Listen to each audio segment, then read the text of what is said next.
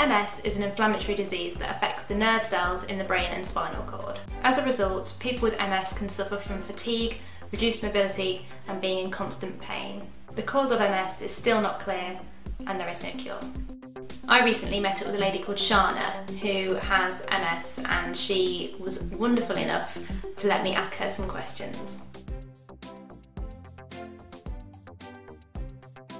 I had a lifetime, just my entire life, of loads and loads of problems and loads of diagnoses and lots of operations. I had a really full life, and I was dancing and singing and playing the piano, and I ran a dance and drama school. I worked in television, lots of really fun things and lots of really active things.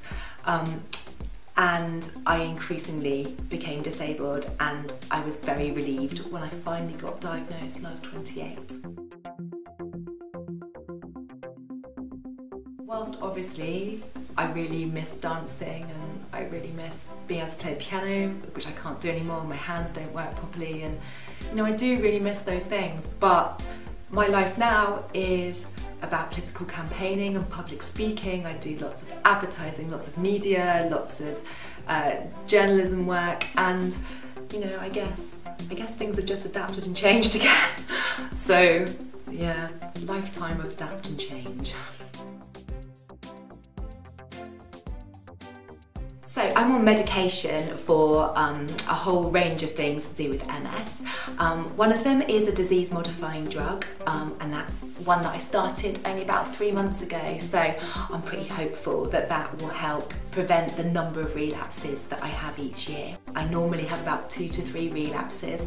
Hopefully on this medication I'll have 1, maybe 2 every year. I also have medication for fatigue, medication for spasticity, both in my bladder and general spasticity, and a whole range of medication that I take every day. I use intermittent self-catheterization. Before I started using the catheters, I had really horrendous continence problems, and we didn't know what it was, so I was just being treated constantly with antibiotics for bladder infections.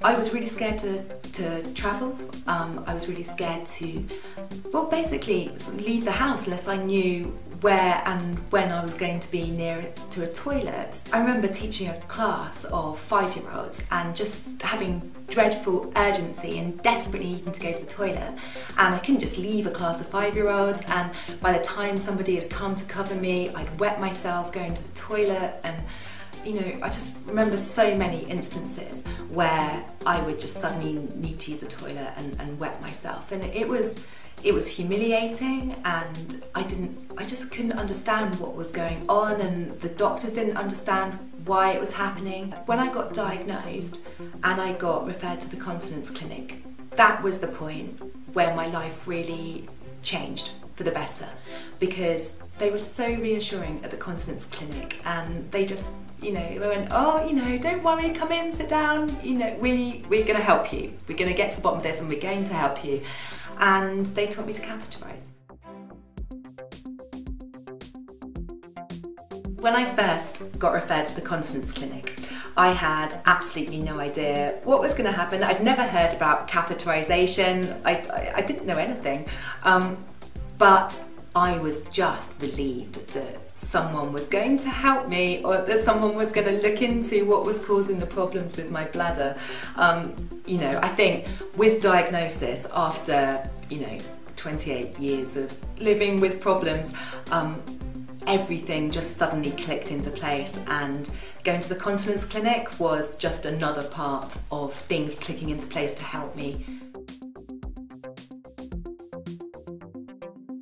I use the Coloplast SpeediCath Compact, and I also use the Coloplast SpeediCath Compact Set, which is the fairly new one that's come out, and both of them are fantastic. The SpeediCath Compact is really small. It goes in my handbag. It fits inside a little purse so that when I pull it out in public, nobody knows what it is that I'm pulling out. They're really easy to use. You can throw them away really discreetly, and they're just really easy. The SpeediCath Compact Set is a catheter with a bag attached. It means that if I go on a long journey in the car and I get stuck in a traffic jam, then I can catheterise and just throw the bag away later, and that is fantastic because I'm disabled. I use a wheelchair and it's really difficult to get out and find a bush, basically. So that's fantastic. Also means I can go to my friends' houses that don't have a downstairs toilet and just go into a quiet room and give them the bag to dispose of. So that's great, because before that I missed loads of parties. So I'm very grateful for that.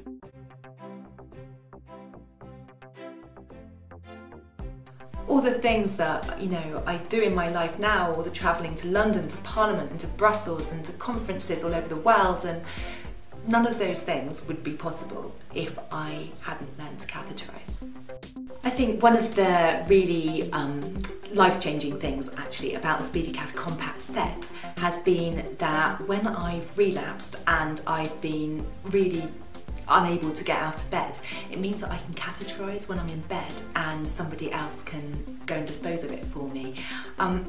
Beforehand I was trying to do really dangerous transfers onto a commode, or transfer into a wheelchair and then transfer again onto the toilet, and there was really quite a lot of times where that was really dangerous. So being able to catheterise from the bed is brilliant, and it means that I can drink loads of water without trying to monitor how many times I have to go to the toilet, and that I think is really, really important.